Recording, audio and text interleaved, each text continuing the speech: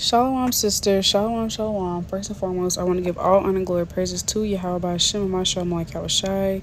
And I just wanted to come on here and do a quick exhortation through the Spirit, just to exhort my sisters, just to keep enduring. You know, the Most High sees your work, and He's not unfaithful to forget your work of labor. The Most High sees everything you does, and you will. It's like He sees everything you does, and He will give you a reward. You know, the Most High is not a man that He should lie. That's Numbers 23:19. The Most High said that, you know, He'd reward us. You know, but we got to keep enduring. We can't faint. So I just wanted to come on here and encourage sisters to not faint.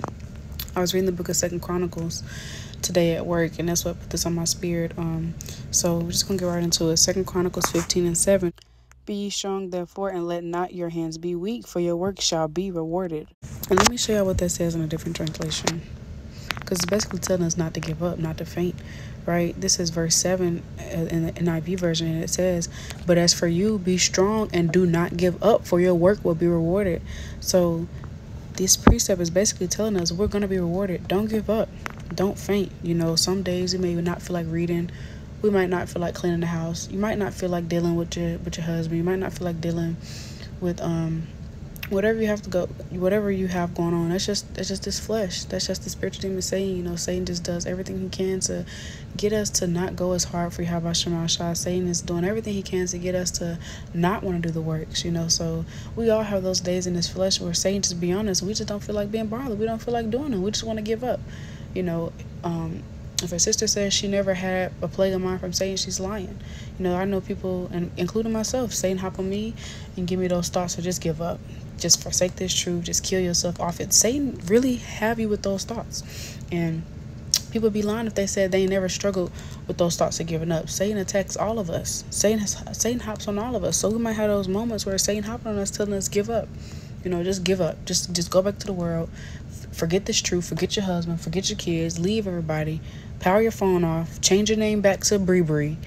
You know, like Satan, he'll have your mind like that and have it real convincing. But we got to come to these precepts and be girded up through the power and spirit of Shema Shai, and wear the whole armor of the Most High, and not give in to Satan's lies. The scriptures tell us to not give up, and our works will be rewarded. So just keep going, sis. Don't give up. Do not give up. Let's get Galatians 6:9. We're just going to use this app since we're already on it. So Galatians 6:9, it reads, the classic, "And let us not be weary in well doing, for in due season we shall reap if we faint not." So in due season, we're going to get our rewards. Sis. In due season, we're going to get, you know, we're going to see our fruit producing. You know, in due season, you're going to get that thing that you've been working so hard for, but you can't faint. In order to, you know, think about runners. How do they get their trophy? Well, they have to cross the finish line first, right? So if we're trying to get our trophy, we're trying to get our reward, we have to cross that finish line, you know? So just keep going, sis. You know, whatever you're dealing with, whatever you have going on, keep going. In due season, you're gonna reap that reward. In due season, you're gonna see your fruit producing. In due season, that demon that you've been fasting and rebuking and cutting them precepts on, in due season, it'll leave, Lord willing. In due season, the things that you have been putting all your work in so hard to get to, it's gonna be manifested right in front of your eyes if you keep enduring, and if you don't faint, right? So and I have two more, and this is Hebrews 6:10, and it reads, "For Yahweh is not unrighteous to forget your work and labor of love, which you have showed toward his name, and that ye have ministered to the saints and do minister." So the Most High is not unrighteous to forget our labor of love. No, the Most High is not unrighteous to forget our works. He sees everything. He sees all our works. The Most High sees every single thing and knows every single thing and hears everything. The Most High see how hard you're going behind closed doors, and He see how slothful you being behind closed doors. The Most High see how hard you're going on the camera and off the camera. The Most High see how slothful you being off the camera, but you being zealous on the camera. You know, you can't be portraying yourself to be a diligent sister unto others, but then behind closed doors you're slacking. You know, it's just a front, you know, but the Most High, He sees it all. But that labor that you're doing behind closed doors as well, if that doesn't go unnoticed by Yahweh Shema Shai, the Most High sees the work you put in when you're tired. The Most High sees the work you put in when you've dealt with your kids all day, you've attended to your husband, and you're just real tired. You wore out. The Most High sees that when you keep pushing. The Most High sees you keep enduring. He sees all of that.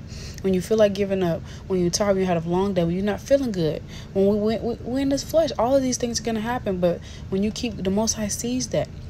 He sees all of your labor, sis. And then I wanted to get Revelation 22:12, and it reads, And behold, I come quickly, and my reward is with me to give every man according to his work shall be. So what does that say in a different translation? It says, look, I am coming soon. My reward is with me, and I will give to each person according to what they have done. So how your reward look is going to look how your works look. And that's plain upon tables, right? How your reward look is going to be based upon your works you put in, right? So I just want to come on here real quick and just encourage sisters to just keep enduring and keep going, because the Most High sees it all. Don't be faint. Don't give up. There's something greater ahead. The kingdom of heaven is ahead. Well, my head was asking me last night, what excites you the most about the kingdom? And I said, never having to fight a demon again in my life. And that is what excites me the most. Never, ever having to cry again.